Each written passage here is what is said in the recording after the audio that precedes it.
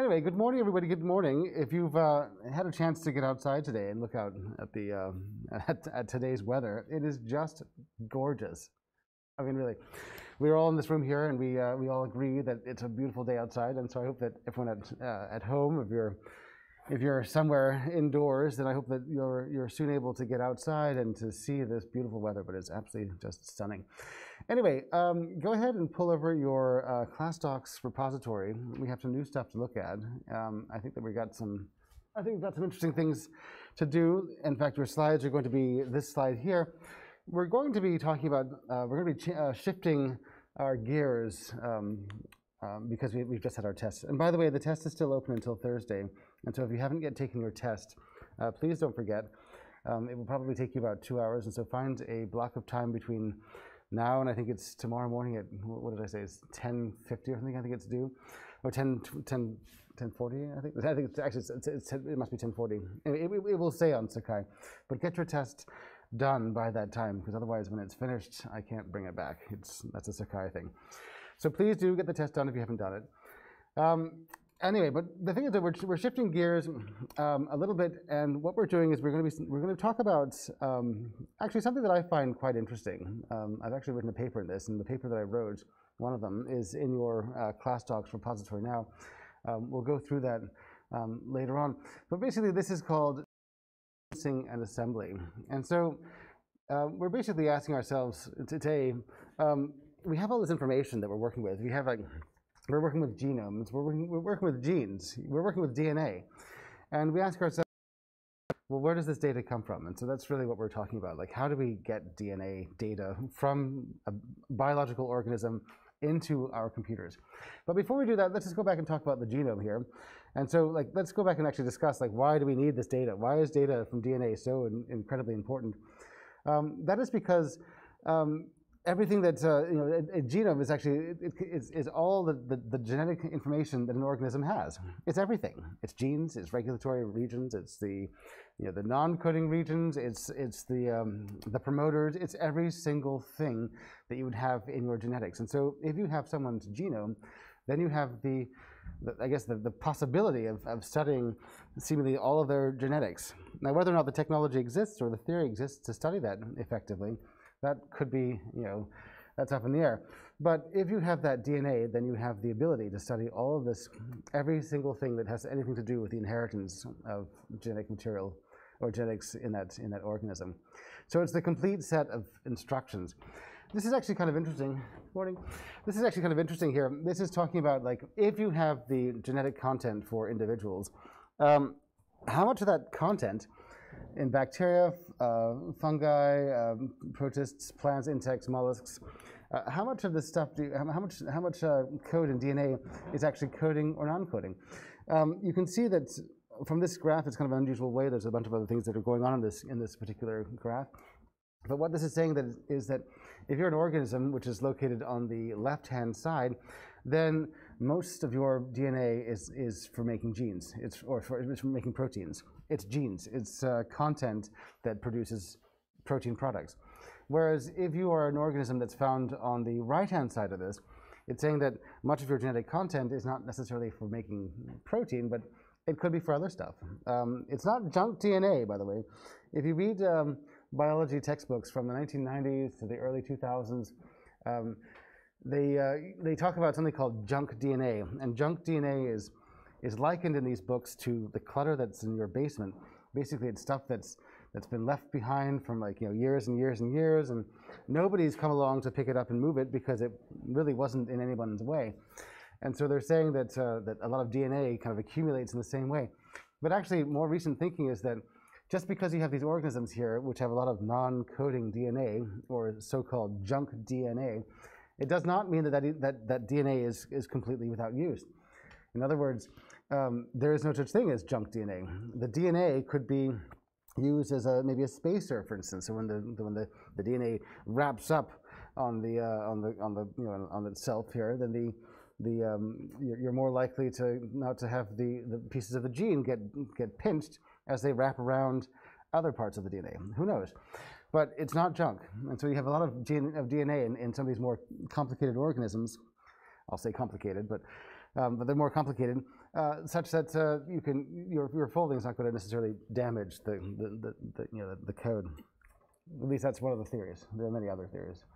So we ask ourselves, like, what's in a genome here? Well, inside a genome, these are the numbers of genes in the genome. And this is actually extraordinary. Actually, this chart here led to several panic attacks and nervous breakdowns in many prominent geneticists back in the 70s and 80s and 90s, when they were beginning to realize exactly how many genes did people have in comparison to other organisms.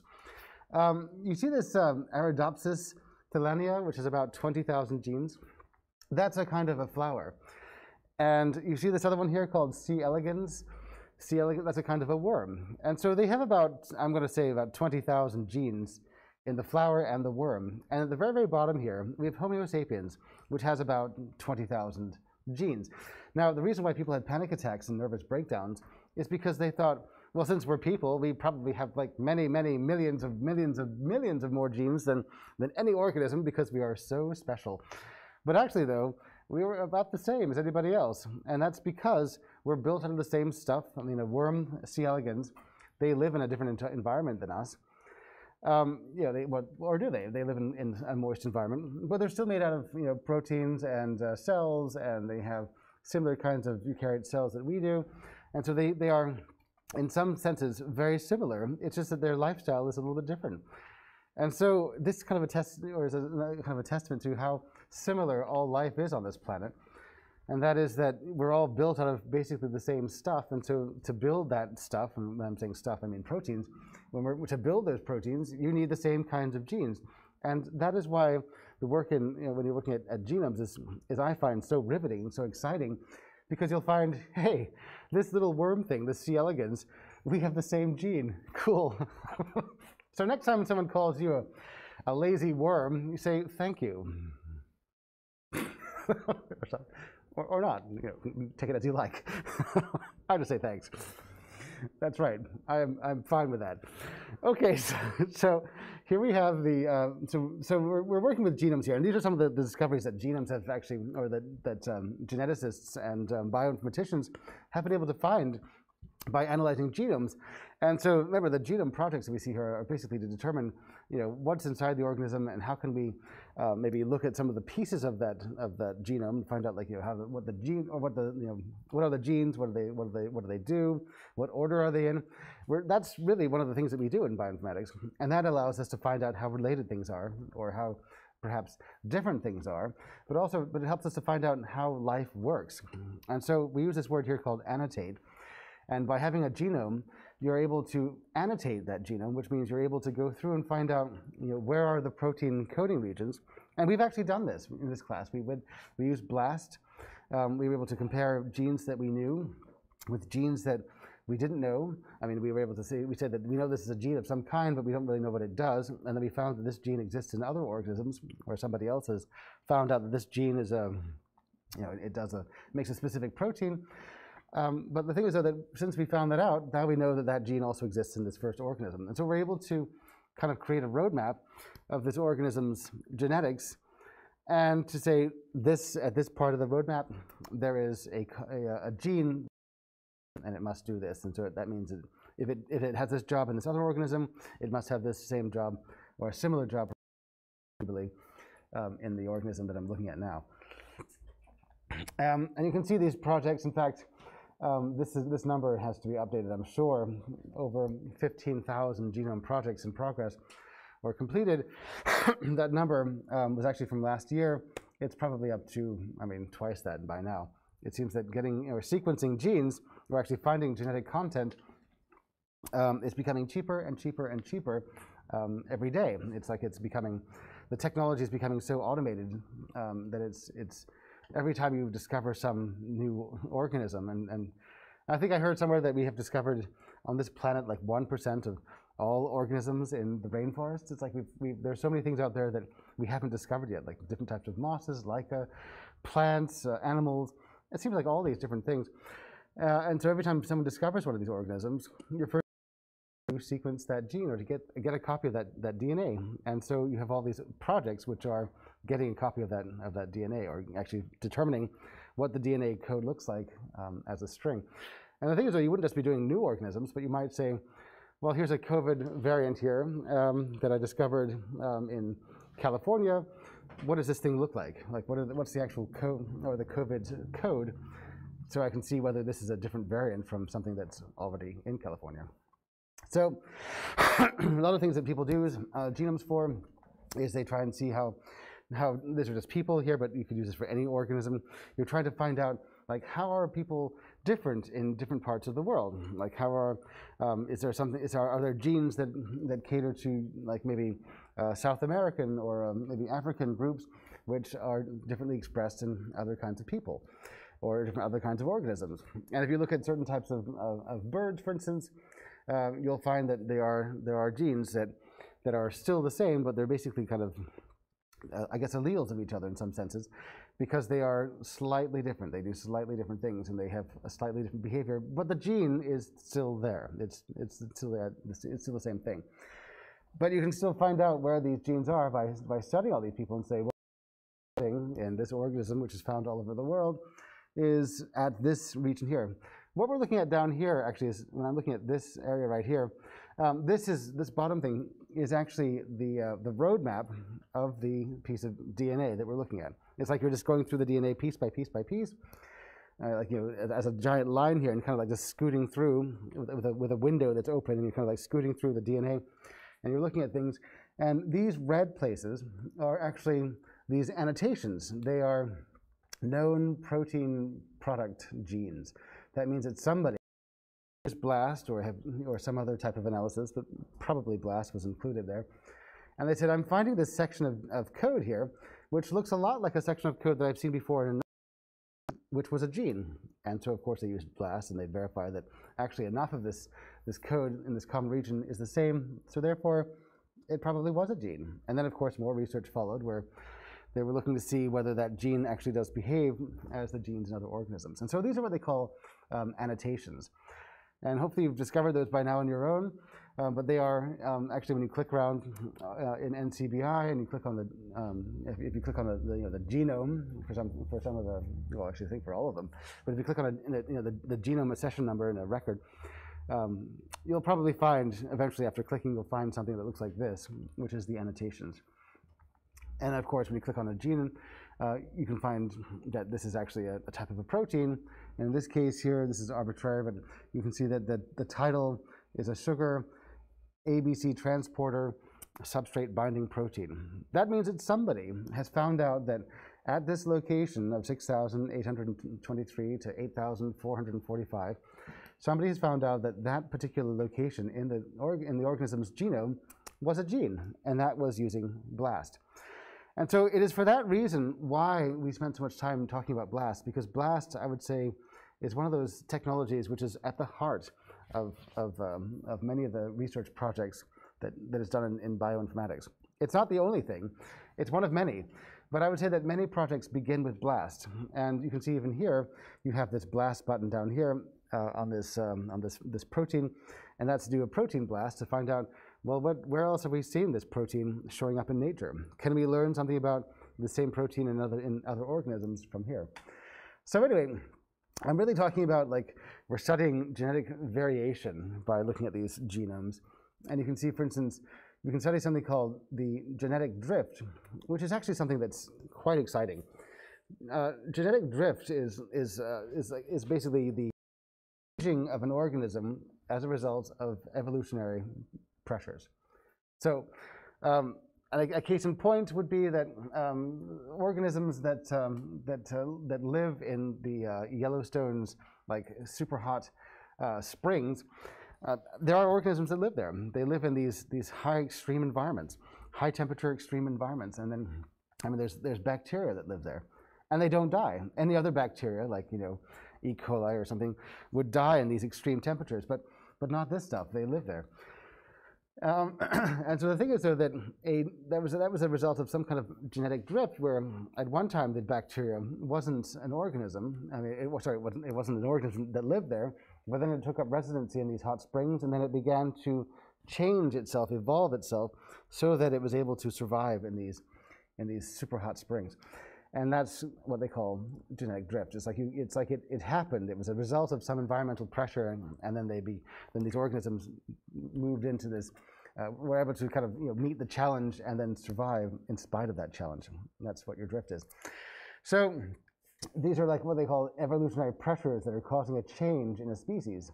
Now, this isn't to say that the whole species met that same genetic drift, but a part of it did, and the other part didn't. So the part that moved into the springs survived in Yellowstone, whereas the relations of that bacteria that did not move into the spring did not meet the challenge. In fact, today, if you took maybe a sample of the other types of organisms and dumped them into the springs, it would just be too hot for them, and they'd probably just die.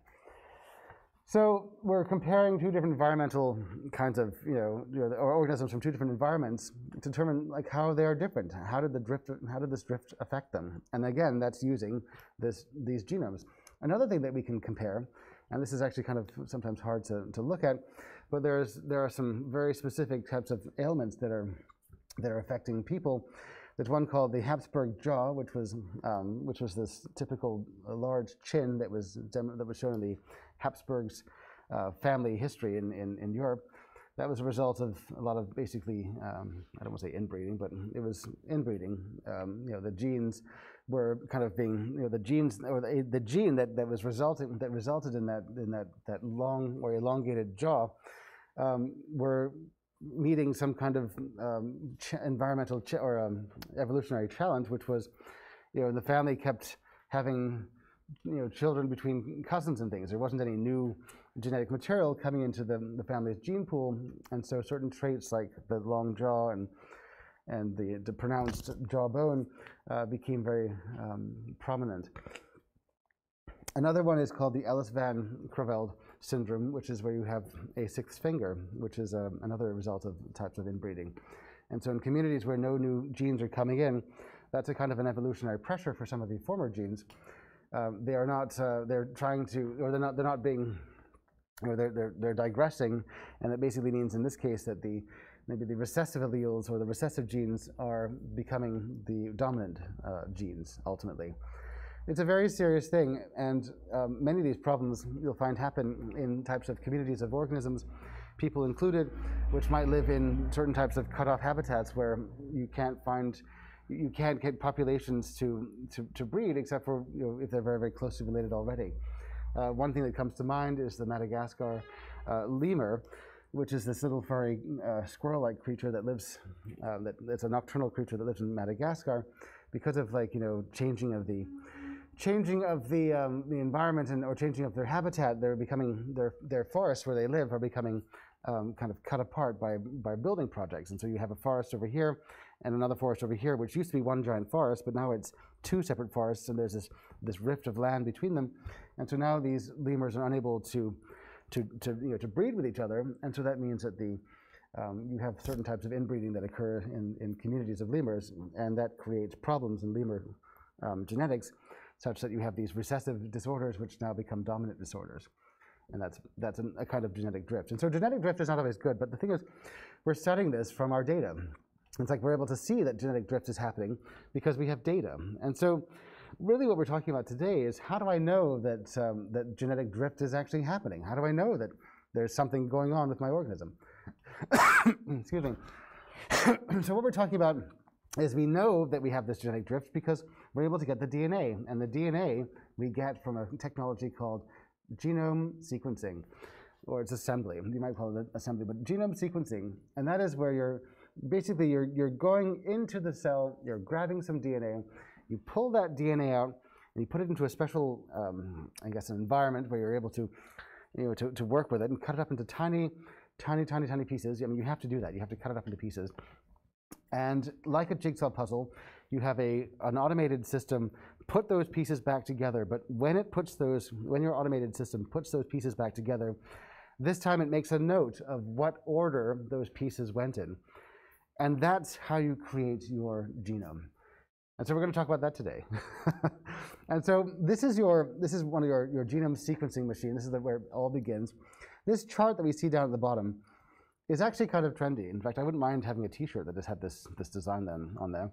But what it is this is from a gene machine, and a gene machine or a sequencer takes a sample of DNA, like the actual, the actual mucus-like stuff, takes a sample of that, and it runs it through a series of tests and things, and there's a whole technology that follows. But the upshot, though, is that it goes through and it figures out where A's, T's, G's, and C's are, and that's done by these microplots.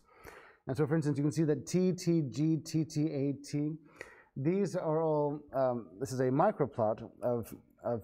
They found that thymines were at that location because when they shined a special thymine light, if you will, on that DNA at that particular location, thymine was the only thing that reflected some kind of signal back. G, for instance, again, when they shine their light, if you will, I keep saying light, but it's actually some other stuff too. But basically, it's that kind of system. When you're doing a test at that particular location, the only signal you get is G, and then again, the only signal you get following this is T, and then T, and now the signal becomes A, and that's how you know that the A is following the T. But the actual how you read that though is by these microplots, and I mean obviously some person doesn't have to do this work anymore. They used to, but a machine does this, and it figures out where the peaks are, and it says, well, here, since I see this green peak right down here, that must indicate that that's an A, and that green peak is following this red peak, which indicates it was a T. In a PhD program back in like the I guess in like the 1980s or 70s or something, I met somebody who got their PhD, I think in 1978 in biology.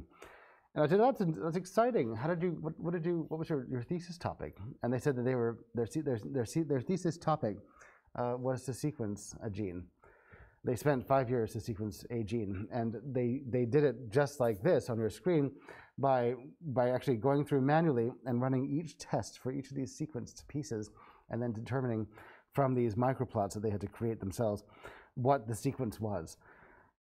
I said, oh, that seems like something that, and then he finished the sentence like something that a machine would do today. You're right, but that technology had to come from somewhere, and so that was his work, which is very exciting. I think that was actually, it's a very cool idea to be able to say I went through and I saw a gene with my own eyes and I figured the whole thing out. Anyway, so the bases are recorded as these little peaks. But here's a new vocabulary for you to look at here. We have reads and contigs. Now, reads are basically small, tiny jigsaw puzzle pieces of this genetic code. So in other words, when these machines work, by the way, they don't produce all this code in one long line here. It's not like it says, okay, beginning of the gene, downloading, and then you have all the code that comes through. But rather what happens is the machine will give you, it just picks up randomly in this pool of all this DNA, just a piece that's been sliced up, and it says, this is the piece I found, this is the code that it is, it's 20 bases long, here you go, I'll put this in my database. And the next one I found was 40, and it has this. The next one I found was 3. The next one I found was 2. The next one I found was 10. It's like it's just grabbing pieces in the liquid of shredded DNA. That's how you, and this is how it works. I mean, what I should say is, you're grabbing DNA and it comes out, and you have to shred it up so the machine can work with it. And then it just grabs piece by piece by piece, whatever happens to be floating around, and then it will give you that particular code, which is like this. And so that's called a read. These are the jigsaw puzzle pieces that you have to put back together to build your whole sequence. Now, reads are combined to make contigs. Contigs become larger and larger pieces. Everybody knows that when you're putting together a jigsaw puzzle piece, it's actually much easier to start with putting smaller pieces together and making bigger kind of clumps, and then to figure out where those bigger clumps go in relation to the whole jigsaw puzzle. And so the contigs are those combined reads or the bigger clumps. So the sequencing operation basically is this. There's a lot of science that goes into this, and so I'm kind of glossing over some of the issues. But you grab a piece of DNA, and when I say grab a piece of DNA, you're actually grabbing like hundreds and thousands of copies of DNA from some organism. So you have to have a bunch of DNA from that organism. It has to be shredded up into little pieces, like you see here. And it's really what you're doing is you're cloning perhaps the DNA, but then you shred it up into little pieces like this down here, and then you have your your automation find each of these pieces and then kind of catalog them, say, this is a piece I found, a piece I found, this is what it looks like, and so on and so forth. And then you have to put everything together like a jigsaw puzzle. And when you put everything together, you're really just taking note and saying, this is the sequence, I found this sequence number, whatever the number was that it happened to be. And I found that one went first, and then I found the next one went second and third and fourth. And then as you put it back together, you're actually able to build a string, basically a string, of the DNA code itself. So let me just take you through a little journey here. This is kind of a fun little thing. But imagine, though, that Charles Dickens, he wrote A Tale of Two Cities, a very long book, which, by the way, if you read this book, it might take you several months to finish. It has many, many words in this book. And by the way, the reason why the Tale of Two Cities book is so long is because Charles Dickens was paid by the word, and so he was probably not going to miss any opportunities to put every single word that he possibly could into that book. And so it's very wordy. And so, but imagine that he cuts the whole thing up, or he shreds it like this guy here, and just breaks it up into pieces. And and he thinks to himself, how am I supposed to put this whole thing back together? If I've shredded my book by mistake, how am I supposed to put everything back together again? And by shredding, what I'm saying is that all the words themselves have basically been kind of, there's like clumps of words. It's not like there's just one word by one word, but it's like clumps of the sentences have been kind of cut and lacerated and then kind of thrown to the floor. And so we have all this pile of words and pieces of words and pieces of sentences, which used to be the Tale of Two Cities, or Tale of Two Cities here. So we ask ourselves, how do we put these fragments back together to form a book? This is really what it will look like here. If you put these fragments together in some kind of sense of a jigsaw puzzle, you'll see that they do actually come together. And each of these blocks here is like, slightly off here, but I should move these boxes around. But what I'm saying there is that when you put them back together, it does create the story. But individually, if you look at one of these blocks by itself, like this one in the middle here, I would just see like, this is like all I get inside this block. And so by itself, just looking at this block, you really get no information about what's going on there, what it's like, how it goes into the rest of the sentence. But when you start getting more and more pieces of these sentences and putting them together, then you can start making sense of this text. And that's where we're going with this whole thing.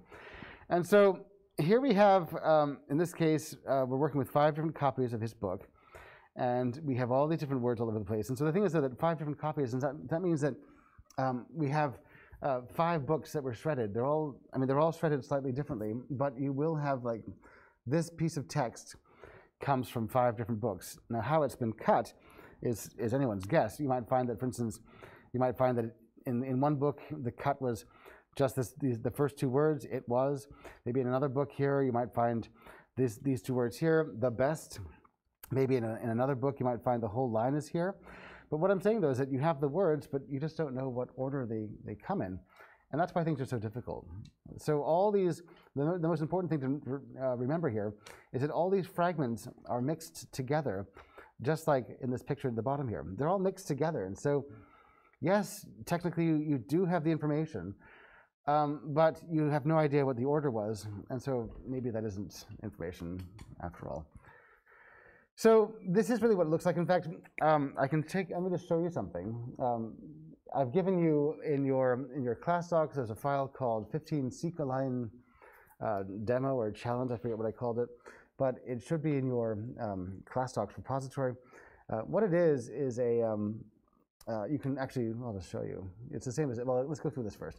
But you can actually play with this. So these are all the words from Charles Dickens' Tale of Two Cities.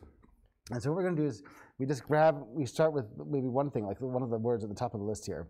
The best of times, or we just grab this text. We have no idea really where it goes. We're just arbitrarily grabbing that. And then we're trying to figure out its placement in the rest of the sentence here. And so then we grab other types of sequences of these from this text, and we try and kind of align these things to figure out how this stuff went together. Now, what we're doing, though, is we're doing what's called we're looking for some kind of identity across these reads. These are reads from this book. The idea, though, is that we're saying, we know that on the top it says here, the best of times it. And then on the bottom here, we know best of times, best of times it was. Now, we're going to guess that the full sentence is the best of times, comma, it was. Because if you put one thing on top of the other like this, you'll see that this stuff in the middle is the same, so therefore it suggests that the word the best of times it may be followed by was, because we have these reads. Now let me just say something, that these reads come from two different books. They're not the same book, and so that's how we're working here. So we keep on going like this. It was the best of times. If you have the best of times, the best of times, best of times, and then we have this word it, and then we have another one, best of times it was. One of the things that we have to think about, though, is could it be that the best of times, that expression was listed as in more than one place in this book? So in other words, yes, these words do line up, but actually this is not the one that goes here, and so the next word is not was. So you keep on going here, and we're just going to assume that this is correct here. We're trying to find the largest overlap between these words. The best of times, I mean, that's actually a large overlap. The best of times, 4 words. If you had like another word like the word the appears, it's an article. It appears everywhere. And so that isn't a very long or very big overlap. Yes, you can find that words do overlap with the word the, but that doesn't mean that those sentences actually do, those words themselves actually go in that order. So here we are again. We keep on going, and then we find there's another sequence here where it's in red, where we have, by some miraculous something happened here, something miraculous happened, where each book, these are 2 different books here, they were cut up in the same way. Or maybe they come from the same book. All we know is that we have 5 books in the pot here, and we have these reads here. So we don't know actually whether if those came from different books or whether they came from the same book. Could it be that Charles Dickens wrote of times it was the in 2 different places? If I did a search of Charles Dickens' book and I did a search for of times it was the as an exact sequence search, could I find that in multiple places? I could. It's not a very long statement, and so maybe he did write that in other places. And so we just put them here in our jigsaw puzzle that we're working, and we find out kind of that we live in here for now. But we suggest that the overlap is good enough or rich enough that the next word is the word the. And so if you look at the actual sentence that we're building, hopefully by now you're remembering your high school English class where you read A Tale of Two Cities, where it began, it was the best of times, it was the worst of times, it was the age of wisdom, it was the age of foolishness, it was the age of bioinformatics, it was not the age of bioinformatics. I just made that up.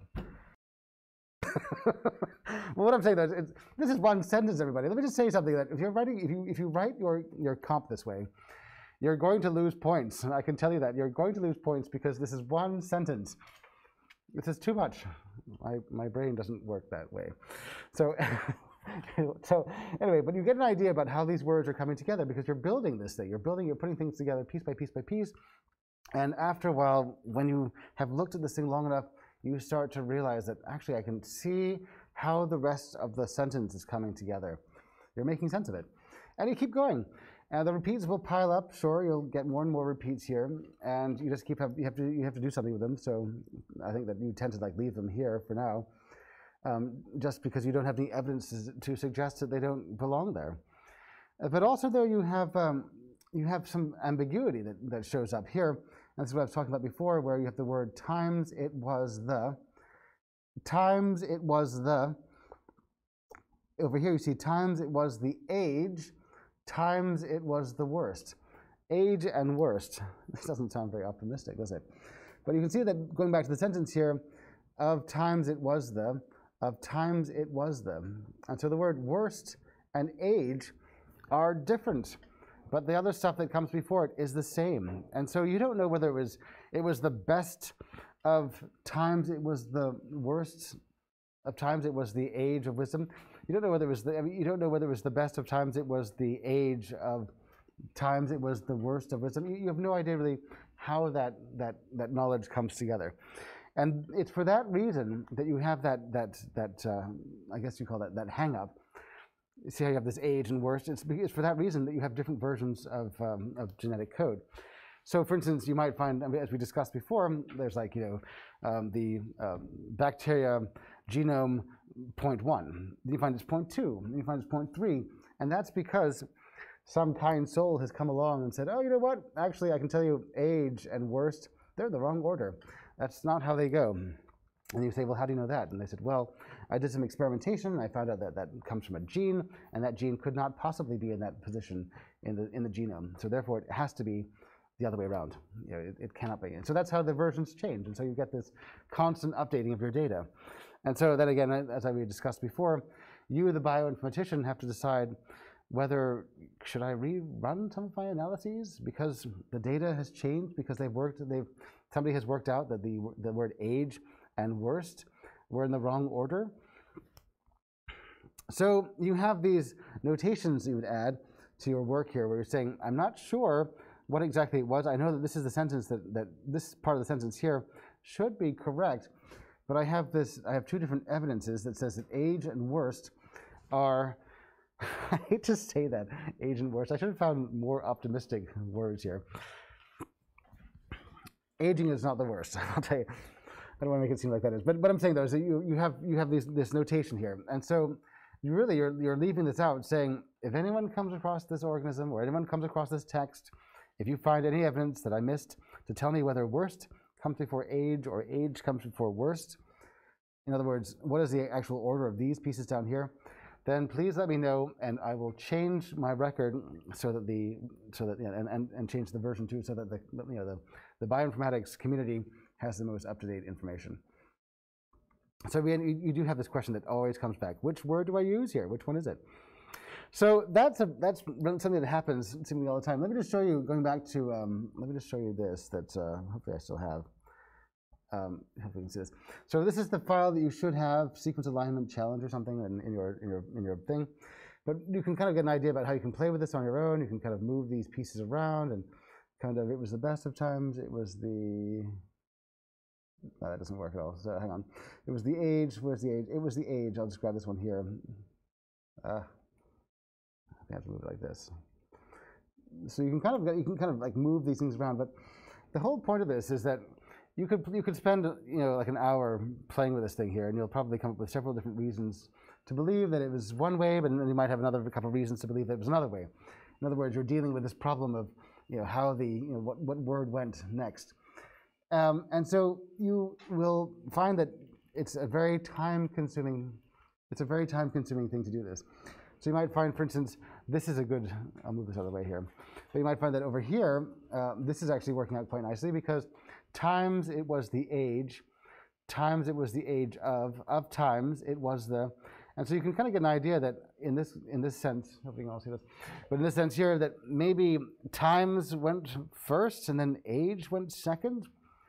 But that's just arbitrary though, because I mean, this is when I was working with this, when I was just playing with it just now, I happened to find evidence to suggest that this is the way it went. But you may find that there's evidence to suggest the opposite. And so then again, you have to go back and make sure that you're doing some kind of research to determine what exactly is the order. So you can play with that and see what you think. And I'll tell you that if you work with that, you'll find that will take you a long time to put this together. And if you're working with when you're working with English texts like this, I mean, then we can recognize that there is some kind of, that we can kind of, we're not just playing with the numbers or we're not just playing with the characters anymore, but rather we're playing with maybe the intelligence behind the whole thing. We recognize the story, and so we're using that story to base our judgment. But the thing is though that when you're working with DNA, it just looks like random stuff, and so you need an algorithm that will actually take you through it and help you figure out what that sequence actually is. And so this is again the summarized thing here. We take our piece of DNA, we clone it, as many times as we possibly can. We cut it up into as many little pieces as we possibly can. Those little pieces are then easy to work with in our technology. The technology grabs each of these pieces one by one by one, figures out the genes, A's, T's, G's, and C's. It figures out what not the genes, but it figures out the orders of the bases. And then we have to put them back together in this kind of system here. And once we have put everything back together, then we have a sequence at the very, very bottom, and that we get when we go to NCBI. Now, this took a long time to do. A very, very, very long time to do. I mean, it took like more time than it should have done. And so I can show you, for instance, let me just show you something here. If I can find my own paper here, that would be handy here. I have, oops, let me just get this out here and drop it in there. So this is a paper that actually I wrote with some colleagues when I was in graduate school.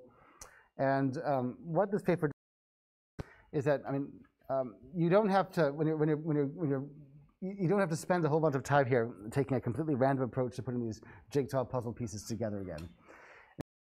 There are certain types of identifications that you can use, or landmarks, or statistical tools you can use to figure out, kind of make a rough guess for, well, was this piece in the beginning or is it the end? Remember the conversation that we had when we were talking about like the GC content and in the DNA? I said that there are certain areas where you need more bonds than other areas to keep the DNA perhaps together. So you have your GC content, which has 3 bonds, and you have your AT content, which has 2 bonds. Well, you can actually use statistics like that to infer where pieces may have belonged originally in the sequence when they've been cut up. In other words, you're looking at a jigsaw puzzle, and you're saying, here's a jigsaw puzzle picture of a lake in the foreground, so the water's blue, then I have like a sky in the background, which is like maybe a lighter color blue, and then I have some mountainous stuff on the side, and so that's maybe green. And so I'm kind of figuring out by looking at puzzle pieces, I have no idea where these pieces actually go individually, but based upon the color, I can say, well, this is light blue, so this puzzle piece must have something to do with the sky. This is a darker blue. This puzzle piece must have something to do with the water. This is a color of green. This puzzle piece was not the sky, it was not the water, but rather it was the mountains.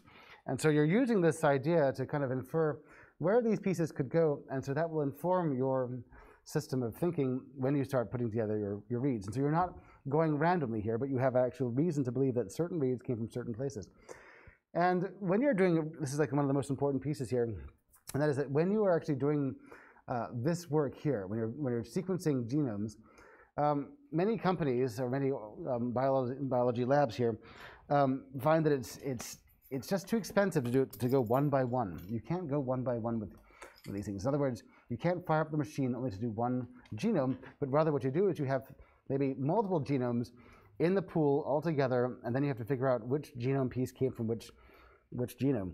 So you have like maybe the yellow organism, and you have the pink organism, and then you have the green organism, and all of their genetic code is dumped together in this giant pool, and you're trying to figure out, well, which piece came from which organism? Well, it turns out, and I'll just go to the results here, it turns out that you can look at words that exist in those, when I say words, like, collections of bases, certain types of words that exist in certain organisms to infer what those, to infer where those sequences came from. So in other words, I'm grabbing the sequences, I'm looking at the content, something, I find, oh, there's a whole bunch of G's and C's in here. I know that having lots of G's and C's is something that a bacteria typically has, but not this. Well, maybe I can organize my gene pool, so I can say, well, actually, the G's and C's are a result of the green organism. Who knows? And so this is a kind of a system here. It's just a pre-processing algorithm which goes very, very quickly and allows you to take all these different reads that you have in a pool and to kind of break them down statistically and figure out, well, this appears to be an organism that I've seen before. And let me just move forward in some of the results here. This is really how it works, where you're going through all the different motifs that exist here, and then you're adding some kind of, this is the algorithm. But you're looking at what's called the information that exists inside each of those reads, and you're comparing that information with the information from other organisms that you know that you have. And you're saying that, for instance, I find a sequence here which has, and this is all information theory, which is a kind of mathematics. I can discuss more about that if you'd like to know more. But really what you're doing is you're looking at the amount of information that's coming out of each sequence. Is it structured? Is it random? What does it look like? And you're saying, well, I know that non-structured pieces of DNA are coming out of this organism here, so maybe this non-structured piece that I'm finding down here is from that other organism. And so you're really creating clusters in a sense here. And in fact, let me see here. You can't really see what this is. I should have made this a little bigger. But these are different criteria. And if you look at the overall, these are words that exist if I can get this back now. Okay, these are different words that exist in DNA, and what you're doing is you're finding out that the colors indicate numbers. This is what they call a heat map. And so what you see in your heat map is that blue colors are in this over here. Blue colors tend to or indicate, lower numbers than red numbers or than red colors. So if you're red, you're higher. If you're blue, you're lower. And so this is basically a collection of numbers, which has been like what Dr. Thu was saying in her talk just last time. But you're using color to kind of determine values of things. And so I've clustered this work together. And you find, for instance, that you have Clostridium and you have some other types of bacteria, which all have different reliances on these words. And so I can use these words, these specific words in gene sequences and say, well, give me a random piece of gene or a random sequence that I have for my sequencer, and I'll see how many times this word appears in there or whether it appears there at all. And I'll use that as some kind of justification that it may have come from this type of organism and it may have come from another kind of organism. So what this is really saying, though, is that certain organisms like to build their genes in a specific way. Just like you and me and everybody else we know, we all have our own way of speaking. I have my neighbor, my gosh, everything is my gosh. And so if I hear the word my gosh, then I know, oh, that's obviously my neighbor speaking. And I never say that. I mean, I use other words, but that's just the way, that's how they express themselves. And so if somebody gives me a piece of text and I see the word my gosh in there, I'm going to assume that my neighbor wrote that because that's exactly how they speak. And so if you give me a gene sequence here and I find that, I'm trying to zoom in on this before my computer crashes, and I find that I had TAATAT, if I find that particular word that's at the very, very bottom, if I find that that's in abundance, like up here, for instance, let's see this bright red, I'm going to assume because I know that Clostridium really seems to like that word for some reason. And so that's really an interesting paper that I put together. There are many low-hanging fruit in this paper. I mean, if you wanted to pick up this project and keep it going, then please do. It'd be there's a lot to discover, and this is only just the beginning of the part of it here. This is another interesting result here where you can find that this organism down here, which is Burkholdera, this particular organism doesn't have any of these words in them. The blue indicates the dark blue of this color indicates 0 to none, or slim to none. And so that means that this organism doesn't use these words, whereas this organism in red here, Clostridium, does use these words. And so what I'm trying to say, getting back to this whole, if I can zoom out of this thing now, getting back to, these are some more heat maps you can look at, which actually are kind of cool to look at. What I'm getting back to, though, is if you're getting back to this idea here, where you're working with sequencing genes, you're not actually working with you're not pulling genes out of or sequences, or reads, I guess I should say, read sequences out of a pot and trying to figure out, willy-nilly, did it come from this organism or the other organism or wherever it is? How does this? Where do these pieces come from? Well, what I'm saying is that you can use this technology from this paper and the information about where it could have come from, though, based upon the information theory or the information content in certain types of organisms. And that's basically saying, I know that there are 3 organisms in this pot. I can figure out, based upon how they build their genes, what the sequences were likely to be.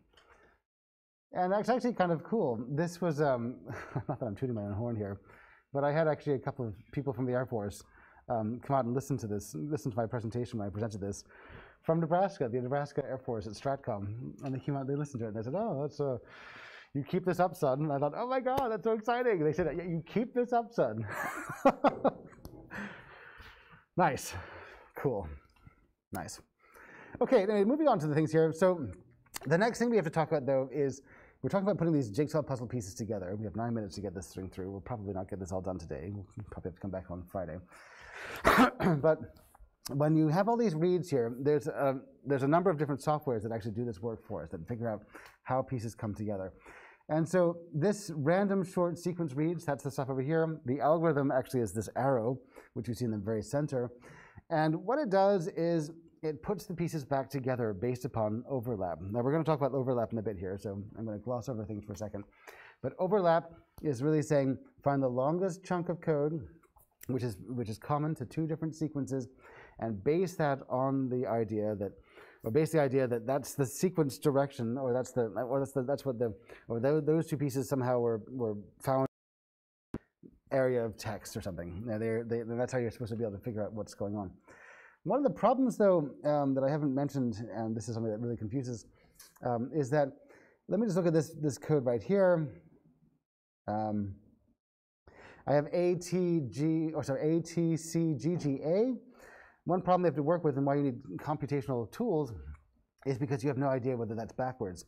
Is that AGGCTA? And so you have a bunch of other tests, and again, I'm glossing over things, to actually confirm that that was probably ATCGGA was probably the way that it went. That was probably the direction. But this number 1 above this that we see here, I'm trying to zoom in here with my computer, just barely able to keep up. 1 means that of all the sequences that I found, and I put them all together in a jigsaw, I only have 1 character as an, in that column. But over here, when I have 2, I see that I have a C, and I have another C down here to suggest that 2 is, I have like basically 2 pieces of evidence to say that that's the second character. And you can see that 3, I have 3 sequences where I have a G, and a G to suggest that that G was probably there. And so that's part of this backwards or forwards thing. Is it A, T, C, G, G, A, or was it G, or so A, G, G, C, T, A? Well, again, you have this coverage proof here. We're saying, well, I don't really know exactly, but I'm going to guess that it works out nicely. I have more coverage, or I have more evidence to believe that G, G, G, from these three sequences here, that was toward the end of this first read here, or this read G, A, T, C, G, G, A. That seems to work out. When I put this piece in it this particular way, I get more overlaps. And so it's kind of like a greedy algorithm. But as you go through, you'll find that this 1, 2, 2, 3, 2, 2, 3, 3, 3, over here, this is kind of a sense of how sure are you code is what it should be. So in here, for instance, where you have this 1 in the middle, maybe in super long genomes, having a 1 right there doesn't really prove anything. Maybe you find that there's a 1 here, but that doesn't tell you much, and there's not much evidence to suggest that this value is a C. I mean, imagine, for instance, that you didn't have this long word right here, but rather you had maybe another shorter word, and you had 1 as the overlap, or 1 as a result of the overlap. And so 1 isn't super high, but I'd say that when you have like a number 1, which is tucked between larger numbers like this, maybe that's okay. But for instance, when you are starting out and you have like 1, 1, like over here, this 1, 1, you have no idea whether, for instance, these numbers are 100% accurate, because there's no information on the left-hand side of this 1, 1. So I'm thinking that you kind of get the problem now. And so this is why we need computers. That's why bioinformatics is taught in computer science, for these kinds of things, because a computer is really the only thing that's able to kind of work through all these hundreds of millions, I mean, literally hundreds of millions of fragments of DNA, go through them piece by piece by piece by piece, and figure out what order they came in. This reminds me, I recently watched if you ever watched that show on Netflix called The Blacklist with Raymond Reddington or something. No. There was one episode, I've only seen it like 3 times, but there's one episode that I did see where he's a gangster or something, and so he breaks into someone's office. It's a good show, by the way. But he breaks into someone's office and he steals these shredded documents so that he can show that there's some kind of conspiracy going on. I mean, he's the protagonist here. He's the good guy. And so he steals these shredded documents from someone's office, and he is able to put them back together and show some missing evidence to the FBI and prove the point and save the day and do good for the community. And so what he did, though, is he used exactly this same technology here, where the shredded documents were actually these little chunks of code, and he was able to use an algorithm, like an assembly algorithm, just like this, and to look at the threads and try and figure out how they would go back together based upon their overlapping natures, like whether they would, if there's any or I guess they're using probability too to figure out, does it seem likely this piece was next to this other piece. But basically, it's in there. When you see that episode, you'll recognize it as this kind of technology. So we have to find, first of all, the largest overlap. Now, there's a kind of a rule of thumb that you use here, kind of a general overall rule. How do I know that I'm actually finding the overlap? Well, let us consider that we're looking at two fragments. I call them fragments here, not reads or contigs, because I mean it's the same if you're working with the reads, which is the short pieces, or the contigs, which are the larger pieces of combined reads. The contigs are big. You just call them fragments here. But really what you're doing, though, is you're looking to see whether is there some area in each of these two sequences for which there is some common code. And is it at the beginning, or is it usually at the beginning of one thing or the end of another thing, or maybe it's somehow embedded. If you have a sequence where a shorter sequence is actually embedded inside that sequence, it doesn't really give you much information. But if you have a sequence, for instance, where you have one thing over here and another thing over here, and you find that there's like this common chunk between the end of one sequence and the beginning of the other, then that's your overlap. That's what you're looking at. And then you assume that these sequences are not identical. You assume that they come from different regions. And by the way, this is thinking you'd use if you're building an algorithm.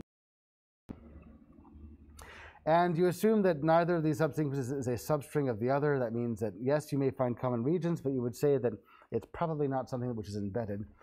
It's probably something which is built on to the end of, the end of one is built on to the beginning of the other. And so the largest possible overlap is the length of the shorter sequence minus a character, minus 1. And that's kind of informally to determine the placement of the largest sequence.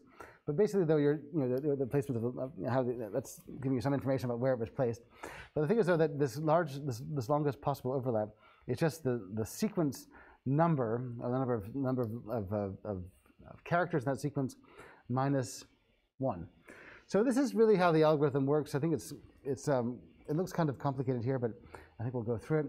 But really, though, you're starting with these two different sequences, which we'll call like sequence 1 and sequence 2, or S1 and S2, where n is the size of the smallest sequence, and you subtract 1 from it. That's the rule here. You subtract 1 from it. But you're looking at these two sequences above here, and you have, for instance, the suffix and the prefix. This is like kind of reminding us of maybe going back to grade school English class or language class, where the suffix and prefix. The suffix is that chunk of the word that's at the end, and the prefix is that chunk of the word which is at the beginning. And in this case, we're looking at the suffix and the prefix of these two different fragments, and we're saying, is there something in common with the end of one word and the beginning of another word? And then if there is, what's the n? How much commonality is there? Maybe I'll just gloss over these rules in a second here, but you're finding out, you're comparing these two sequences here. And so in A, for instance, I find out that they're in common, and you find out that you have this overlap. You know what? I just realized it's 11:40. I don't want to keep anyone here. I know that we all have to get on to other classes. Tell you what, we'll come back to this on Friday when we will do this, and there's probably also going to be an activity, hint, hint, over this kind of thing, because it's just too exciting. But this is, we're looking at right now the essence of where the data comes from. Every time you go to NCBI and do some kind of an analytical project over genes and things, somebody actually had to go through and to do this, or where is it? Right here. We had to do this work to get everything. And by the way, today, when you do this work, I'll just give you an idea about how long it takes. You could do certain types of genomes that aren't too long, maybe 30,000 bases. I would say you could probably do that in an afternoon or a morning. But in the old days, with old technology, it might take you a month. So the technology has really become quite exciting. Anyway, we'll finish this when I come back on Friday. And so I don't want to keep you guys. It'll just take, there's another discussion here too. So that is it. I will see you all on Friday. Everyone, take some time to go outside, get some air. It is just beautiful outside. I mean, actually, take your computer outside if you have to do your homework, and sit on the lawn and be in the sun. It's beautiful out there. Everyone, take it easy. I'll see you on Friday. Thank you.